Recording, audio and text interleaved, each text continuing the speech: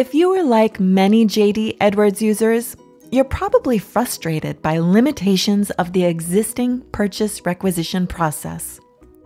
Common frustrations include only having a single approval routing available for each user ID, lack of a JD Edwards workflow process to track the interactions between your buyers and your requisitioners, and approvers having to reapprove requisitions they have previously approved when the buyer is still finalizing order details, leading to undue delays and frustration in your entire management team as they handle these tasks multiple times.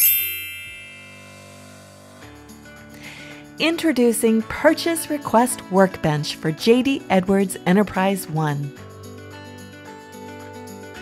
Features of the Purchase Request Workbench include flexible approval routing so that you define one or multiple approval routes for every requester, which allows all of your purchases to be directed down the correct approval flow every time.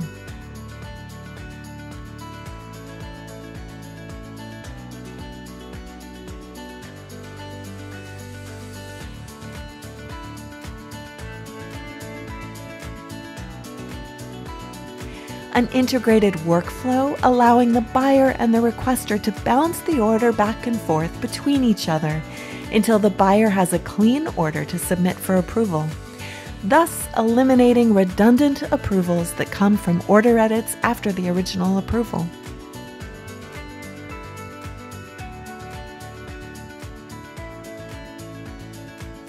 And an auditable conversation log between the buyer and the requester, allowing full visibility of questions, responses, expediting requests, and more, eliminating the blame game and reliance on phone messages and email conversations which can get lost or delayed.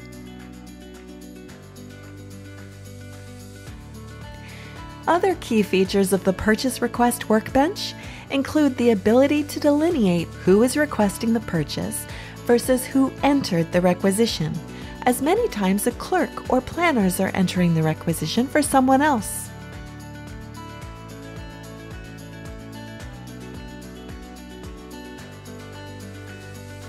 And the ability to enter internal and external notes, attachments, and other documents that can print out with the purchase order using the AMS PrintQ PO Printing with Attachments solution.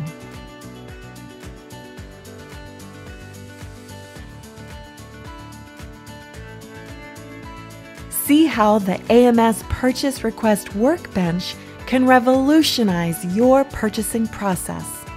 Schedule your demo today at amseam.com.